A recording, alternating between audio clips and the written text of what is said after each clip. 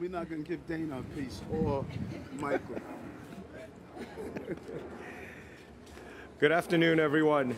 Thank you all for being here. My name is Kevin D. Kim, and I'm the Commissioner for New York City Department of Small Business Services. It's truly an honor to be here today with Mayor Eric Adams, Deputy Mayor Maria Torres-Springer. Deputy Mayor Torres-Springer is the co-architect of the Economic Blueprint Recovery Program, and Mayor, Deputy Mayor, we have great news. The plan is working. It's a huge success. We have almost 97% of all the jobs that were lost during the pandemic now recovered. We've gotten 33,000 businesses that have started up in the past year. This is a great time, and the plan is working. We also want to acknowledge our other elected officials here. Queensborough President Donovan Richards. We've got council members Julie Menon and Lynn Shulman, whose district we're in today. We've got the Queens Chamber of Commerce President Tom Gresh, and so many other leaders and advocates for small businesses. Thank you all for being here today. And why are we here today? We are here to celebrate the opening of another small business, Ladylicious Cakes. And we're also here to officially announce, for the first time ever, New York City Small Business Month. Now, what does that mean? Nationally, we celebrate National Small Business Week the first week in May. Last year, SBS went on a 5-borough, 5-day tour to celebrate and commemorate National Small Business Week by bringing resources to immigrant communities in each of the 5 boroughs. But this is New York City, and 5 days is just not enough to highlight our small businesses. So we are declaring today, thanks to Mayor Adams, New York City Small Business Month. All right. And what we're going to do during this month is we're going to go to the 5 boroughs again. Every day we've got a packed schedule with Moby, our RV there, where we go to meet small business owners where they are, because they all can't come down to One Liberty Plaza for our services. We're going to have a financing fair in Industry City in Brooklyn. We're going to have a workforce development fair up in the Bronx, and so many more other programs. So we encourage everybody to look on our schedule, on our website, and come and participate. Now, why it's so important for everyone to be supporting small businesses? Data shows that if you spend $1 at your local mom and pop store, 70 cents of that circulates within that community. That's to support your neighbors. That's to support your community, your commercial corridors, promote public safety, keep the lights on at the different stores. So that's something that we want every New Yorker to understand, that when you shop at Ladylicious, or if you shop at your local hardware store, local toy store, you are supporting your own community. Finally, I'm here because we want to celebrate one of the initiatives that Mayor Adams and Deputy Mayor Maria Torres-Springer came up with, called NYC Best. That's the Business Express Service Team. And I just want to point out and give a shout out to my NYC Best team right here. And you can see Lady giving the loudest applause because she started her catering business in 2018, and then in January she discovered our NYC Best team, and she called us and she said, I want to fulfill my dream of opening up my own retail store. And so what did our team do? They kicked into action, helped us with the licensing, permitting process, got this beautiful store open in as quick of a time as possible. And that's why we're here to celebrate the grand opening today. We have a vegan cake here as well for the mayor later. And Lady is not alone. We have helped 2,200 businesses, unique businesses in the past year, save over $22 million in fines and violations just by the work of our SBS NYC Best team. So can we give them another shout and a round of applause? Finally, I just now want to turn it over to our mayor, who goes by many titles. He's got the Get Stuff Done mayor. He's sometimes self-proclaimed nightlife mayor. But today and every day, he's our great small business mayor. And so let's turn it over to Mayor Eric Adams. Thank you. Thanks so much, Commissioner. I am just amazed at how you and your team, how serious you are about this, and you're having so much fun doing it. As we look across the city, you have assembled together some amazing folks who understand what it is like to pursue the American dream. I think nothing is more part of our American experience than having someone open a small business based on their observations and based on what they believe the city actually needs. And I'm going to slice into that cake a minute. But well, Deputy Mayor, you took this up, you know, from the beginning. I remember when you put the task force together to tell every agency to look at how do we expedite, how do we look at fines, which ones are outdated, and how do we give cure periods. So you just made it easier for businesses, and the dollar amount means a lot, because every dollar we take away from a business, it impacts on their ability to hire, their ability to expand their businesses, and we don't want to do that. And I think that at the final analysis, we need to start displaying how much we've saved in fines to allow these dreams to come true. And so, you know, congratulations. You know, I'm so excited for you and your ability to open your business. And we're pleased to be here at the open of Lady Licious Cakes. Now, how could you not buy something from a name like that, Lady Licious? Hold on. Officer, have her or him get out of the road.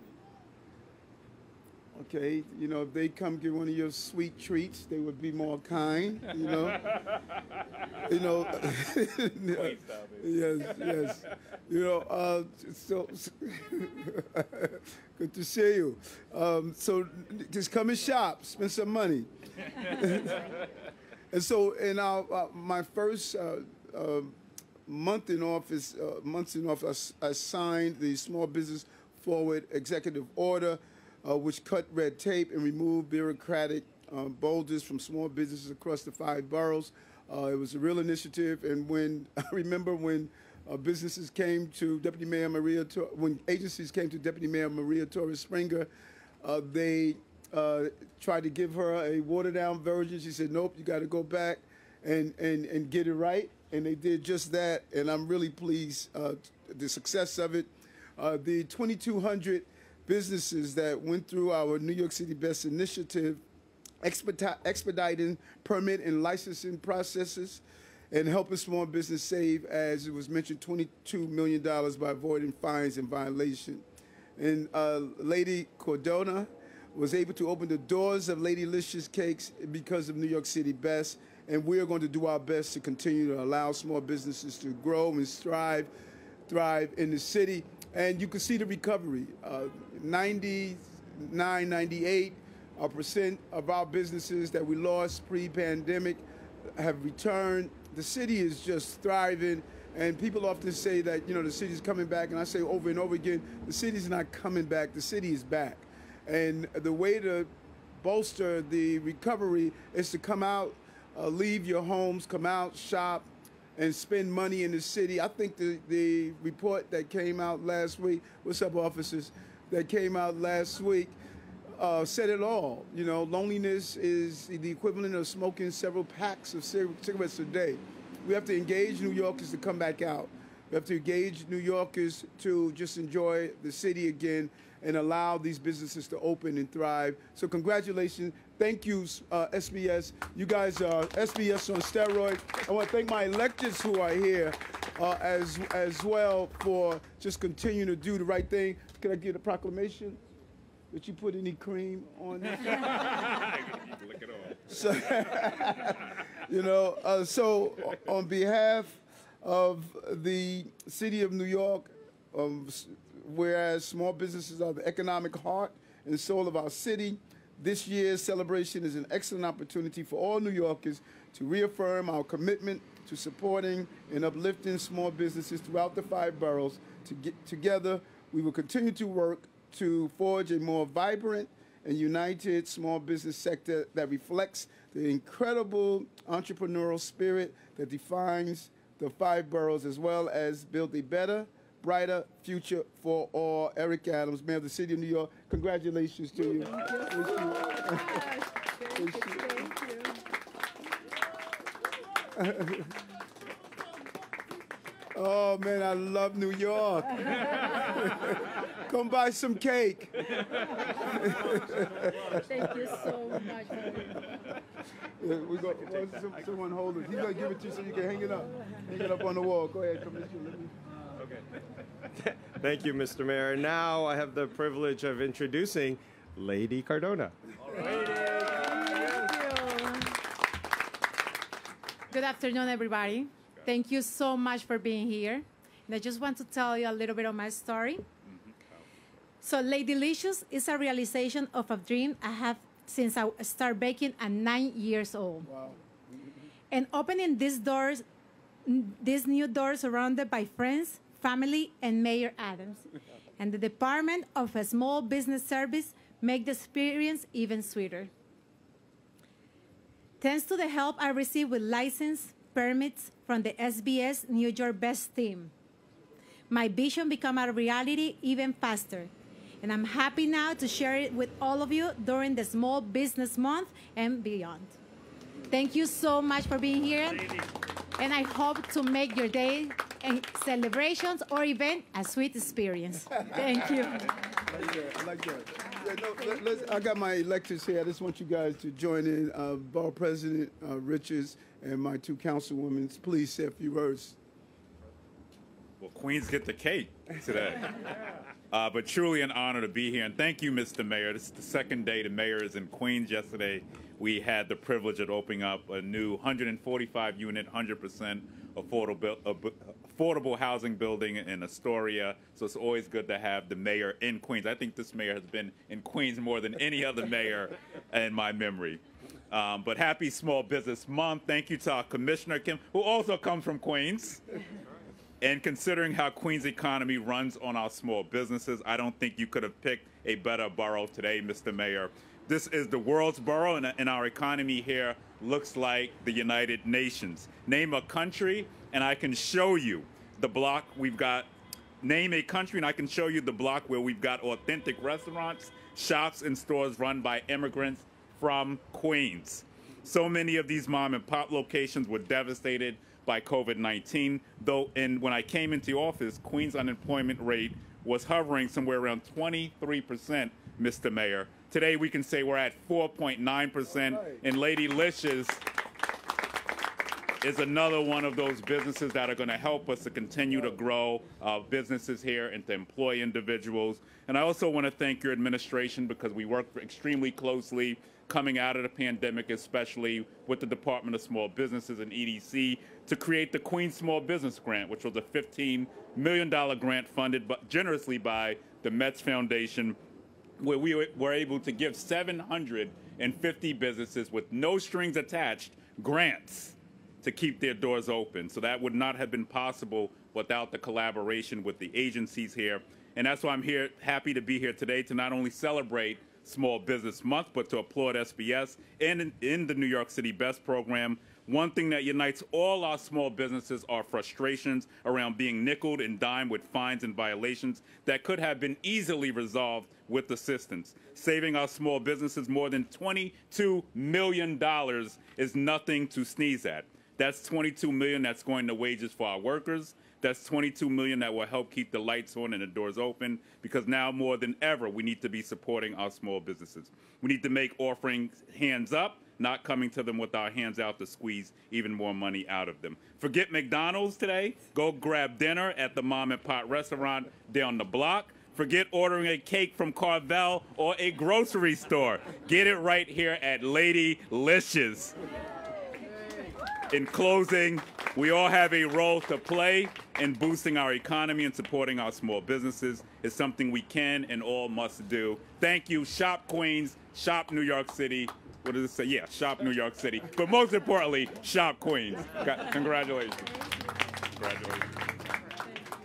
Congratulations. So welcome, everybody. I'm so happy for Lady Licious and the New York City Best team. Let's give them another round of applause because they made this happen. And it's so funny because I saw that this bakery was opening up, and I was going to come visit myself because I'm very invested in our small businesses, which are the foundation of our economy. And it's so important for small businesses like this one to open. But you beat me to it, Mr. Mayor. And this mayor and our Deputy Mayor Springer and our borough president, everyone has been so amazing in making sure our small businesses thrive with the New York City Best program and also Small Business First. And I'm so glad that this is Small Business Month. This is just amazing. And so I make sure that I go, and I'm going to ask everyone here, as the borough president said, to go and visit your local businesses, to eat, to shop. And there are so many, particularly in this district. This is the heart of Forest Hills. And a vegan cake, I want you to know that I'm very invested in vegan cakes. And this mayor has made it very clear about how we need to have nutritious meals and also desserts. So with that, thank you very much and congratulations. And I will be coming back here to buy some things. So. Great. Thank you so much. I'm Julie Menon. I'm chair of the City Council Small Business Committee. I'm thrilled to be here with my colleague and my colleague's district, Councilmember Shulman, and wonderful to be with you, Mr. Borough President. I really want to thank the mayor and the commissioner and the deputy mayor for their incredible work supporting our city's small businesses. In the next month, we're actually going to be voting on a bill that I have that is codifying the mayor's executive order to lower fines in 40 different categories. Earlier this year, the mayor signed a bill that I had to create a one-stop shop portal that is going to consolidate every city license and permit into one website, one app. And that is really emblematic of the partnership that we have between the mayor and the council on these important issues. In addition, earlier this year, the mayor announced $5 million going to the city's 35 smaller bids to market and promote small businesses. So this is so exciting, and I couldn't be more proud to be here at today's announcement because this is really about saving money for these small businesses. And in closing, I will just say I'm a former small business owner. I used to own Vine Restaurant downtown, so this is personal to me. And the work that you're seeing here today that is being done by the city is really helping these small businesses to move forward. Thanks so much. Thank you. Do a few on topics before we do off topics. Okay, good. That means good job. I hope all of you stay. Can you share some of your cake? We're going to do off. Sharing is caring.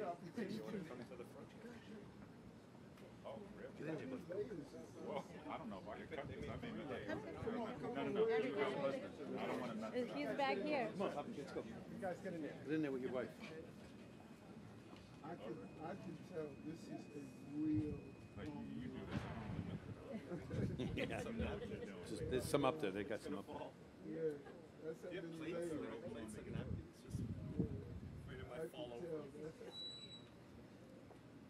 That's a real. That is rich.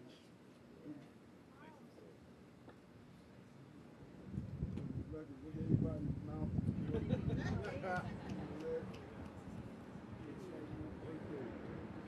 Wow, that is some cake. Holy cow. Yeah. And all good for you.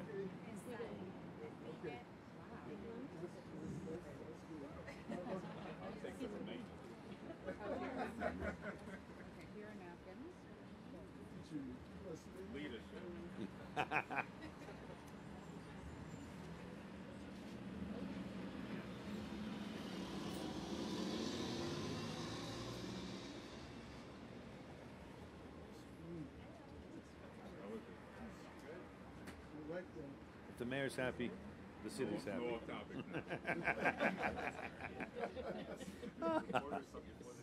Okay. How you, brother? I'm great, man. Good to see you. Thanks so much for being here. Means so much. Let's do. Let me move out. Move over. Can we move over so they can? Okay, you guys are good. Yeah, Mayor. Okay, brother. Do a few off topics. Hi, Mr. Mayor. My name is Jordan Neely. Lots of people have compared this case to the Bernard Getz case from previous years. Do you see any similarities between the Bernard Getz case and this from the Jordan Neely? Do you think that race may I am, have been extremely clear that the district attorney, the police department, they're doing their investigations, and I'm going to respect that. There are many layers to this. Let the process follow its course. And so get engaged with comparisons and where we are, where we aren't. I'm not going to do that. I'm going to let the investigation run its course. You've taken a lot of criticism for comments you made last night on CNN already, like saying that you're minimizing this, that you should come out with more strongly worded remarks on it. What do you have to say to those folks who say your response is too tepid on this? I took the train today from the day of prayer service, and the passengers that stopped on the train and spoke with me saying, Mayor, thank you for allowing the process to take its way.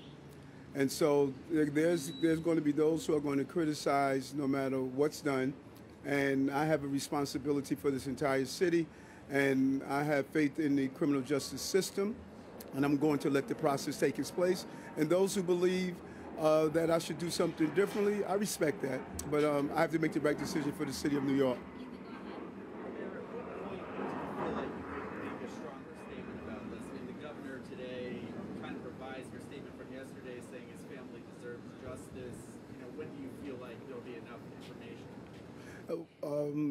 When I feel is enough information.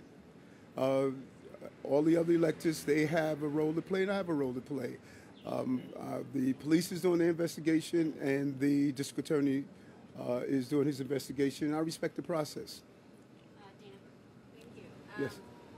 In a situation like what happened with Jordan Neely, where to occur today, where you have sort of an seemingly emotionally disturbed person on a train, what should people do in a situation like that? Well, every circumstance is different, but we need to be extremely clear that from day one of this administration, I focused on we cannot have people with severe emotional illnesses on our subway system. And there have been many people who have pushed back against my subway safety plan and my outreach. We should not wait until something happens with someone and then react. We should be proactive, and that is what we are pleased about what we have done. 4,000 people we have taken off to get services. Some have returned, but the number of engagements that we have participated in really showed how we had foresight in this issue. You can't have people on the system that need care and ignore them. Others decided to ignore them. I said no to that, and I'm asking everyone to join me and help me as we give people the care that they need, and this really highlights why this is important. Mr. Mayor, just to shift gears for a second, I wanted to ask you about Title 42. I was wondering why you think you're the only Democrat to specifically call out the White House and the Biden administration to say they need to be doing more to manage this crisis. No, I don't think I'm the only one. I think that if you speak with Mayor Lightfoot, she has voiced just clear outrage at what is happening in her city. If you would speak to my other mayors, they've shared the same. I don't think I'm the only one. It's just that when you look at New York has received the brunt, close to 60,000 of those who are coming to the city to participate in the American dream, and we're not giving them the resources. So it's not that I'm alone. I think it's unfortunate that we've ignored the voices of others. But I'm very clear. I speak with my colleagues all the time. They are furious about what is happening, and it's just wrong. It's wrong what we're doing to cities, and it's not about trying to attack the administration. It's about protecting New Yorkers. I have an obligation to make sure New Yorkers receive the resources they need to manage this crisis that we're facing.